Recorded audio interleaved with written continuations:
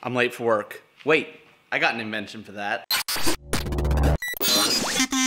And welcome back to Unnecessary Invention. It is safe to say that electric scooters are absolutely taking over. You can scoot around bigger cities now by renting them by the minute, so I thought, why not be a little bit productive while you're scooting to work and get some work done? So today, we're gonna make a stand-up desk for an electric scooter. The amazing people over at Swagtron sent me this scooter, so I'm gonna bust this open and use it to design the desk. It looks like an absolute beast. I'll go ahead and throw a link down in the description so you can check it out for yourself. So the game plan for today is to make a stand-up desk for this scooter. What we're gonna do is cut the desk out of wood for this using a jigsaw. And then I'm still kind of figuring out exactly how I'm gonna connect it to the scooter itself. But I think cutting a pocket around the shaft of the scooter and then having some sort of device that holds the front to the handlebars so that it doesn't have any movement when I put stuff on it. Plus, I'm sure I'm gonna use the 3D printer for pieces here and there. I think those will come up as we go. But other than that, I think we should head to Lowe's and go buy some materials. Let's go do that. So one thing is that I don't know how to drive a car, so I'm gonna get Matt005 to help out. Shut up and let's go. And drive me over.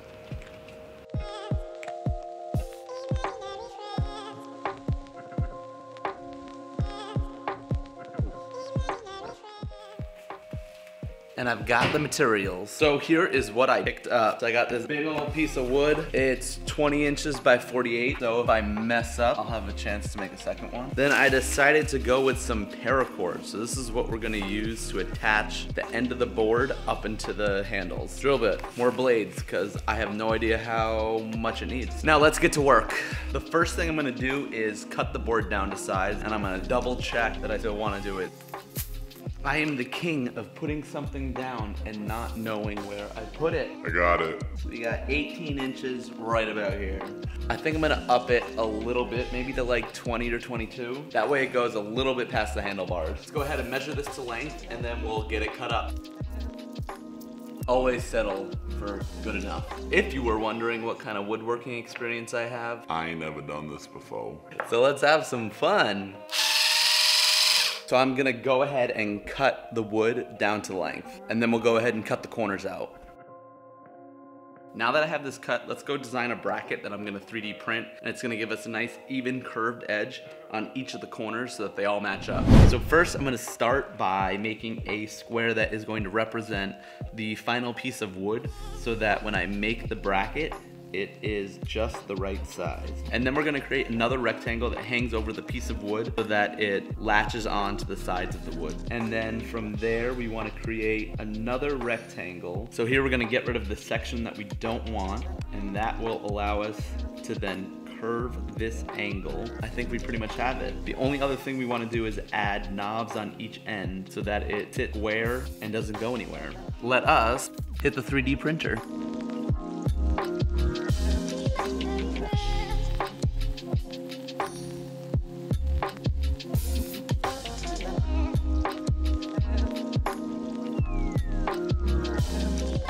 Here is that little bracket. Put this on the corner, measure it out, and then hopefully I'll have even corners all the way throughout. There we go, not too bad. Let's stencil them out. Time to cut out the corners. Hopefully it goes smooth. Cause I want it to look good. And we've got rounded corners. So now that I have the board cut to size, I got the corners rounded out, I need to figure out exactly what method I'm gonna use to attach it to the rod here. Oh, by the way, parental supervision required. No thanks. All right, let's sketch that out on the board. The only difficult part I see is making a smooth enough curve that it fits properly. I could also add a second one underneath that drills in to help support it.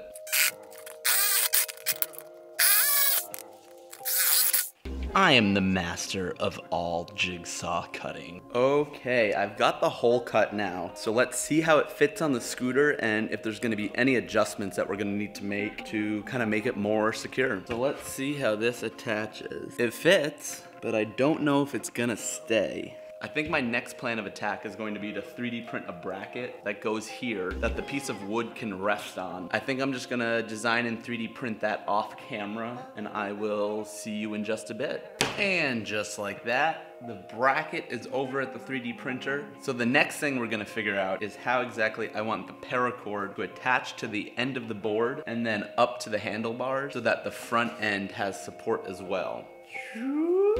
So my first thought is to drill a few holes here, and that way the paracord will go through and sort of zigzag across, up to the handlebars, back through, and another knot on the other end. I always second guess myself. What should I do? I'm feeling so butch with all of these power tools today.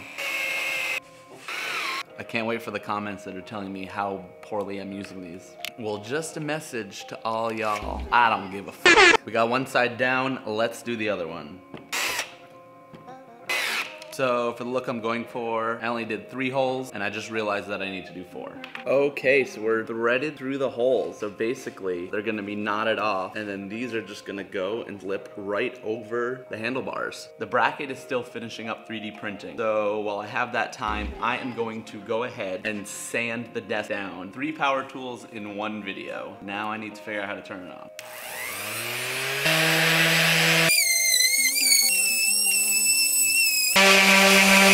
And we are buttery smooth now. That made a huge difference. Let's do a quick check on our bracket 3D printing.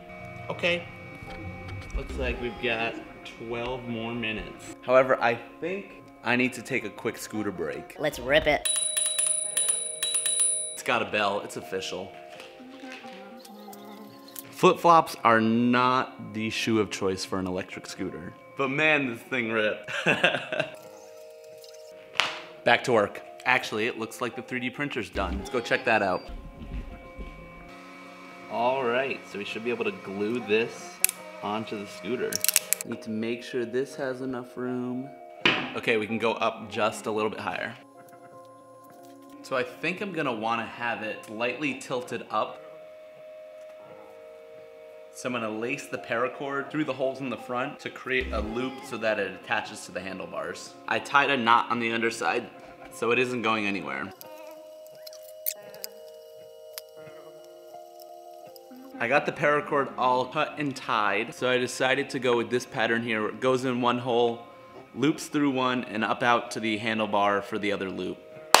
I think we're doing pretty good. So we got the 3D bracket that's holding it down there. Then we got the paracord holding it to the handlebars. I think we might be there. Woo! Why am I so smart? Every time, it's gorgeous. I'm ready for work. Now we're ready for a test drive. I thought if I was heading to work, I would put on a little better attire, impress the boss. The only issue is that it's about 100 degrees out, so I'm sweating my ass off. But I've got the scooter loaded up with everything you need for work, so let's take it for a test ride. Let's go to work. All right, first ride's a success. Let's hit the streets. I told Matt004 the TPS reports were due immediately. This is why you need to multitask.